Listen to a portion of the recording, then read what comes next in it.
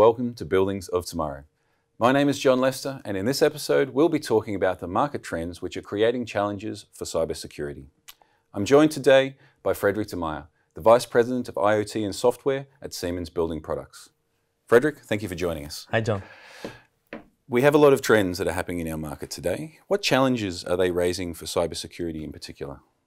Well, if you think about the buildings of today, we have a completely different role right now for a building. So first of all, we have a lot more technology inside.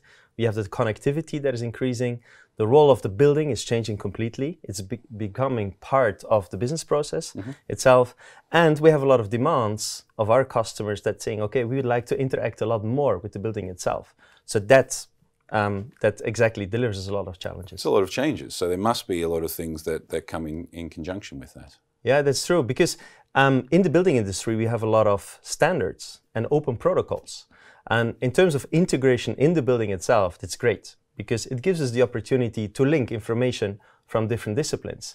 However, this was let's say, guided together with physical security, like, for example, access control, having access to a building, and you had some management around that, but for the building specifically.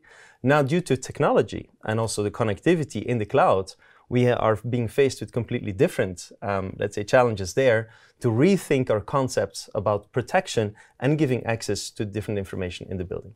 So it used to be enough to really control who could walk into a building, who could get access to the elevators or enter the offices. But with this new level of connectivity and the new access to information, this is not enough anymore. Exactly. So we need to have an add-on to this physical security protection, because that still exists, of course. But due to this connectivity, now all of a sudden we're being confronted with, okay, how are we going to do this? So who needs to have access to what kind of information? And this requires, on one hand, a lot of rethinking on the technology side, but I think also in terms of behavior that we have some changes there. And we, in the industry, we're looking at this to say, okay, what do we need to do as a technology company to help our customers and different stakeholders around buildings to help them in that. But on the other hand, it's also some kind of, let's say, education process that all of us need to go through together.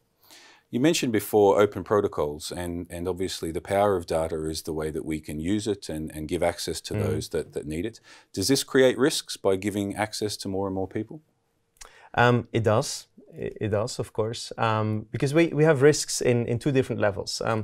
Just imagine that you want to enter a building. It's about opening a door. In the virtual world, it's the same.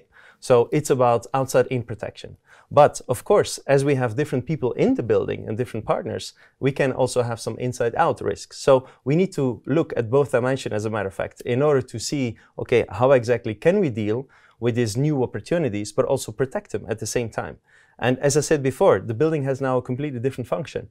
It has become part of a business process. It's an important element, not only in society, but also in business as such. So therefore, we have to be aware about this risk and also professionally take care of those. All right, perfect. Thank you very much for your time. Welcome.